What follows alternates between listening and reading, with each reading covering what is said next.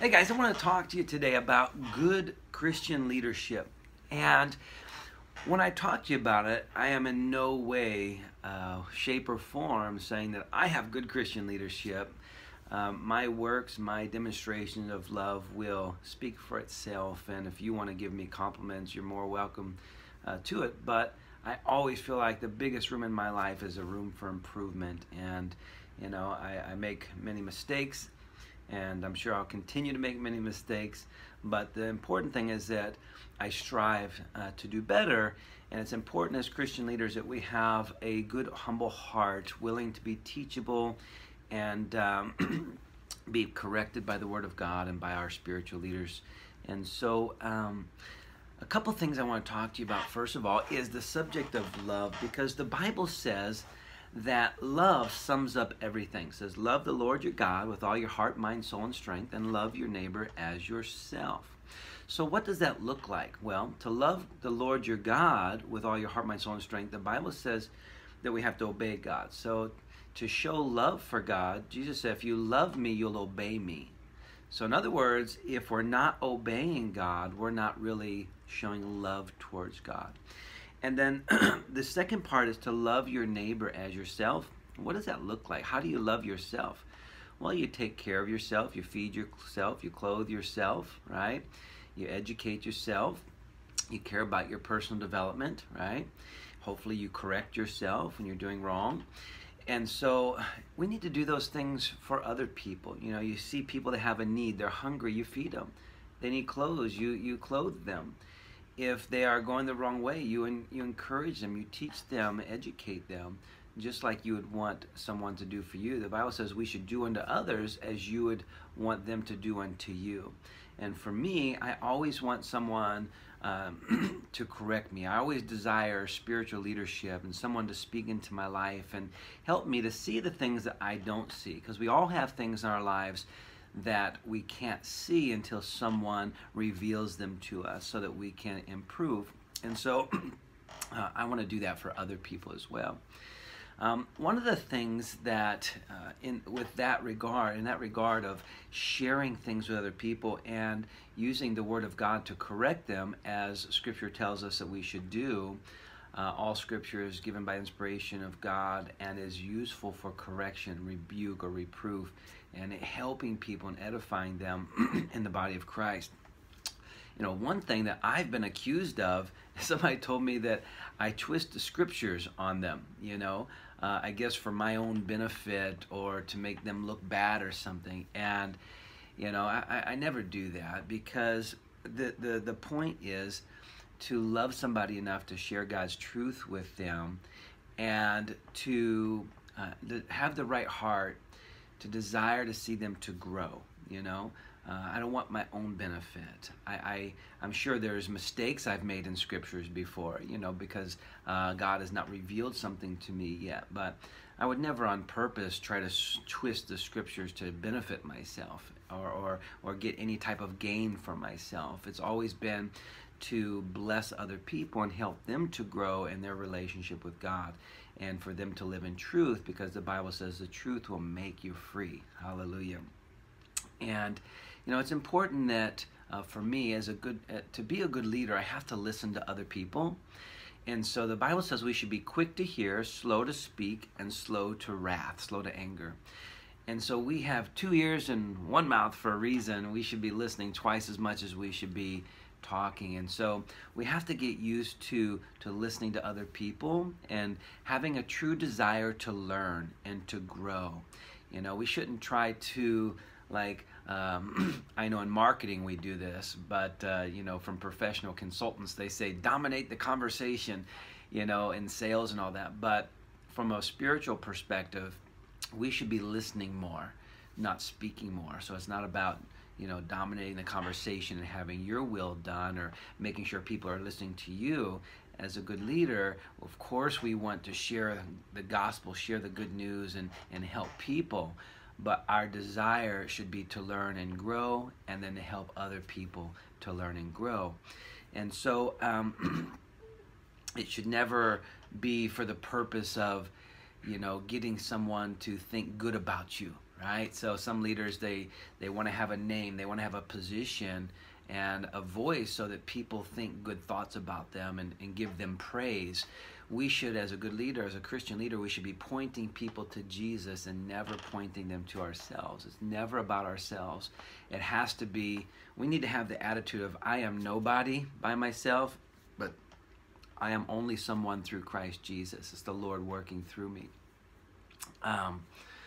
Excuse me.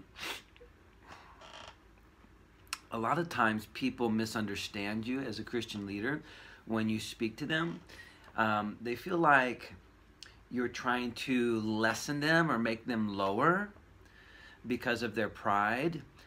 They have a problem with this. But for me, I know that the Bible talks about how God will bring us up higher. If we lower ourselves, then God will promote us and bring us up higher. So if a spiritual leader speaks to me into my life and it makes me feel smaller or that I've done something wrong, I'm thankful for that if I have a humble heart. If I'm prideful, then I will look at that person and say, oh, you just want to make yourself look good. Is that a good attitude to have? I don't think so. So I don't want to point my fingers at somebody that's trying to help me and say, you know, you're just trying to make yourself look good and make me look low. No, if they have a good heart, then they understand. If they understand Scripture, they understand that if we humble ourselves as a student, God will lift us up. He gives grace to the humble. You know, He resists the proud and gives grace to the humble. He says, humble yourselves in the sight of the Lord, and He shall lift you up, the Scripture says. Hallelujah. So when I'm listening to someone, I don't want to listen to someone to please my ears. I don't want to have itching ears where, hey, just tell me what I want to hear. Make me feel good about myself. Make me feel like my lifestyle is okay when it's not. If I'm living in sin, I want to know that I'm doing something wrong so that I can fix it. So as a Christian with a good heart, you should always want to know what you're doing wrong, right? Even as a Christian leader especially should want to know if something they're doing is out of line with Scripture, okay? And so I just want the truth that will help me to grow. I don't want to hear with my ears things that just make me feel good. And it's important that all of us as God's children have that same attitude. That's humility. And to know that I am nobody by myself, but I'm only victorious through Christ Jesus. It's not about me, you know. I never like to brag about myself. You know, I know I teach martial arts, you know, and I know some martial arts masters that they have pictures of themselves all over the school, like doing all kinds of stuff. Like it's all about them. They're not pointing anybody to Jesus. They're pointing everybody to themselves. And even a lot of pastors talk so much about their own personal accomplishments. You know, I've done this, and I got this big house, and I got this nice car, and you know, they talk about all their accolades and accomplishments instead of pointing people to Jesus. And it's important as Christian leaders that we do that we stay humble and not be proud, and just point people to Jesus. If you only want people to tell you what you want to hear, then you're never really going to grow, right? Because if everybody's telling you just what you want to hear to make you feel good, you're never going to approach sin in the right way. We're supposed to approach sin violently, by force, like, get this thing out of my life in Jesus' name, because Satan has come to steal, kill, and destroy, and God has come to give life and life more abundantly, and He's provided the armor of God for us to fight this spiritual warfare. We're supposed to be strong warriors. You know, Psalm 144:1 says He teaches my hands to war, my fingers to fight, you know, and but the weapons of our warfare are not carnal. They're mighty through God, through the pulling down of strongholds. It's about that spiritual wickedness in high places trying to attack us and get us to think the wrong thing, right? So we got to be warriors, willing to fight back in the spirit realm. You know, again, I'm not, as I'm talking about Christian leadership, and in no way am I perfect at all. I make mistakes, but I strive to be holy, to live holy life, and not to live in willful sin. You know, I have committed willful sin. I have repented of those things, and I got my life right with the Lord. I mean, I've done all kinds of stuff. You know, I remember when I was growing up, I was smoking and getting drunk all the time, going to pick up the girls and just having sex and cursing and just hanging around with all the wrong people. You know, and even as a Christian, I have fallen into sin. But the important thing is that we repent, right? We repent, we get our heart right with God. And I am in no way sinless in my life. The Bible says all have sinned and fallen short of the glory of God.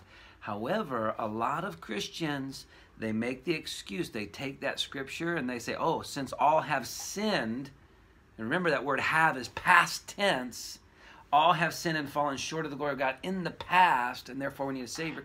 That does not mean we continue to live a life of sin. The Bible says in Hebrews that if we sin willfully after receiving the knowledge of the truth, there remains no sacrifice for our sins. That's scary.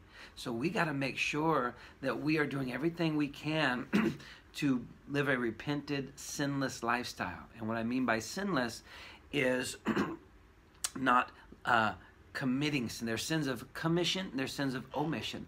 The sins of commission are the ones that you know you're doing, the willful sin, and you're doing it anyway. Okay? And I believe that will weigh on your salvation. That sin separates us from God. Then there's the sins of omission. Those are the ones that you just don't know that you're sinning, all right? Or you're justifying your sin. You think it's okay because of a certain scripture or circumstances or whatever, and you're not really convinced that it's actually sinning against God, so you do it anyway. Those things need to be corrected, but I don't believe they're as bad as committing willful sin, things that you know that are wrong. I have done some really bad things in my life that were sins of omission. I had no idea that it was against Scripture, and I would justify it with other scriptures or whatever, or reasoning in my mind, and continue to do it. But then once the Lord revealed to me, hey, that is actually a sin, that's sinning against my word, then I corrected immediately. You know, just, God, please forgive me. I repent. Please take this from me, and I'm going to live right in that area now. So I've sinned, but it's important that when we realize we've sinned, that we stop doing it. We don't do it on purpose, all right? So, for example, if I know that the Bible says, let no unwholesome talk proceed out of your mouth, only that which is edifying to the hearer, and it says, like, we should not be cursing, then if I know that already, that that's a sin, I'm not going to go curse at somebody, right?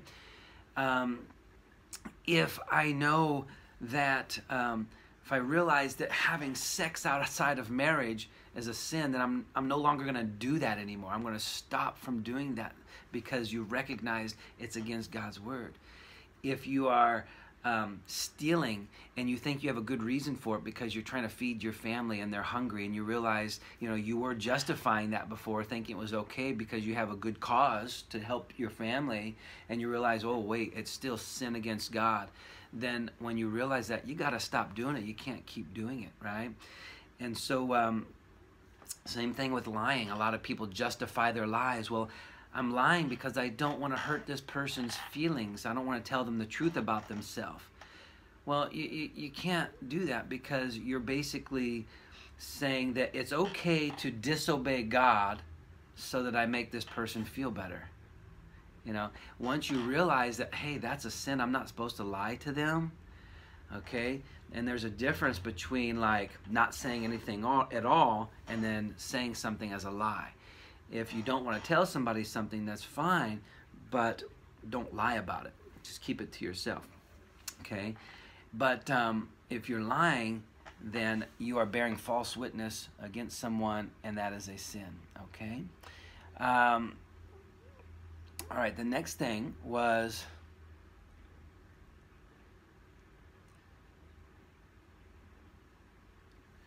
I want to remind you that if you have been living in sin, don't be all down on yourself and feel like you're no good, you're not worthy.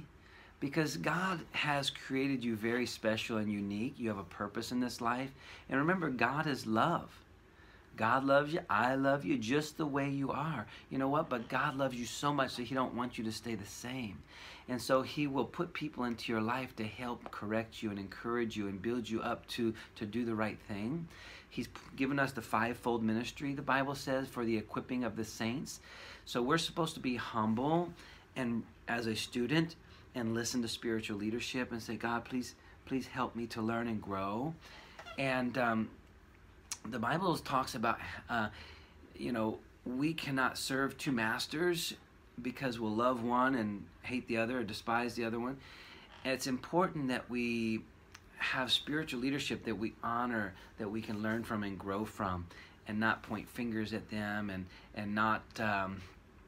I remember I went through this years ago when I was going to a church. I had a pastor that I respect a lot, and then over time I just started getting this feeling like something negative about him, instead of being teachable. Or if I have a question, just go ask him, right? If you have a question, just go ask. Say, sir, I'm not understanding this, or ma'am, I'm not understanding this. Can you please explain where you're coming from, and share some scriptures on that with me? Okay. If you haven't watched my video yet on how to correct a leader, go and watch that. It's very helpful so that you know how to communicate to spiritual leadership. Okay. So God will forgive you. No one is too far away from God that they cannot come back, or that they cannot. You have not committed so much sin that God will not forgive you. Okay. God will forgive you if you repent. That means turn to God away from your sin. Don't do it anymore. Have a pure heart. Say, God, I want to please you. I don't want to please myself. It's not about me, God. It's about you. And so that's so important. And as a spiritual leader, we're talking about spiritual leadership today, it's also really important that you don't take your Bible and keep hitting somebody over the head with the Bible that don't want to hear God's word. Okay, now all Christians should want to hear God's word. But there's a lot of people that are not Christians that you keep trying to shove God's word down their throat, and it pushes them away. It's important to demonstrate God's love and then share the word of God and see if they accept it. But continue to demonstrate the love of God. Not just teach the love of God, but show it with your life, right? Loving people, forgiving people, encouraging people, and just not hitting them upside the head with the Bible. Now, there's also Christians, they call themselves Christians, but they resist the word of God. They rebel against the word of God because they're living a sinful lifestyle. And they might have that attitude of like, quit pushing God's word on me, or quit forcing, telling me all that. They think you're actually trying to control them with the word of God. And they feel that way because they're living in willful sin and they don't want to hear the truth. But not realizing that you're sharing from the depths of love in your heart because you care about them so much and you just want to see them to grow. And sometimes there's a time where you just sit back and say, okay, God, I've done my part. I can't do anything for this person anymore except for pray for them because they don't want to listen to your word.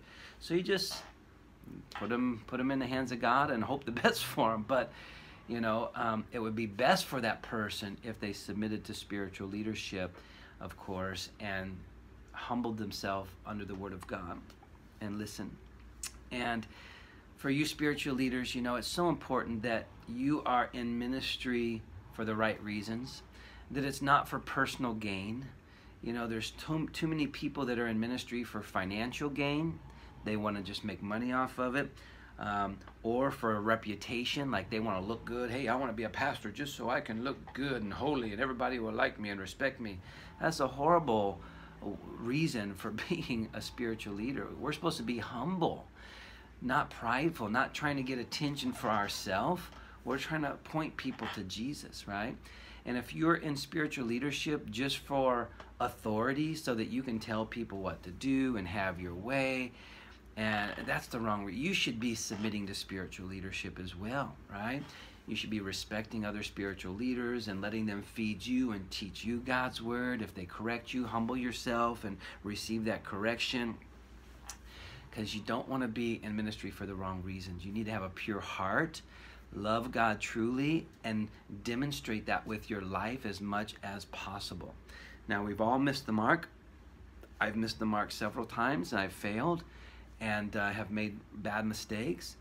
But the important thing is that your heart is right, and you repent when you make a mistake, and then you get it right with God and keep moving forward with the right mindset and the right heart, truly loving God, truly loving people, and God will continue to bless you for that. So I hope this encouraged you, and just continue to grow in leadership, stay humble, and continue to be a lifetime student. Even as a leader, I'm always a student. I always want to learn, I always want to grow.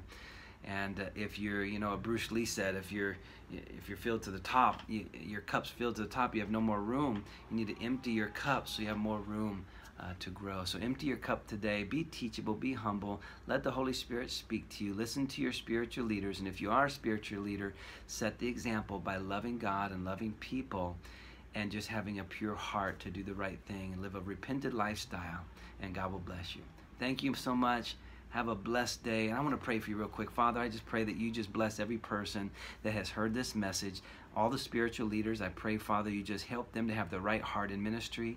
And all those that are under spiritual leadership, I pray that you would help them to have the right heart, to humble themselves, to listen to your word, to listen to men and women of God that are here, that you put here to help us to grow, to be closer to you, Lord. We love you and we thank you for that. In Jesus' name, amen. God bless you.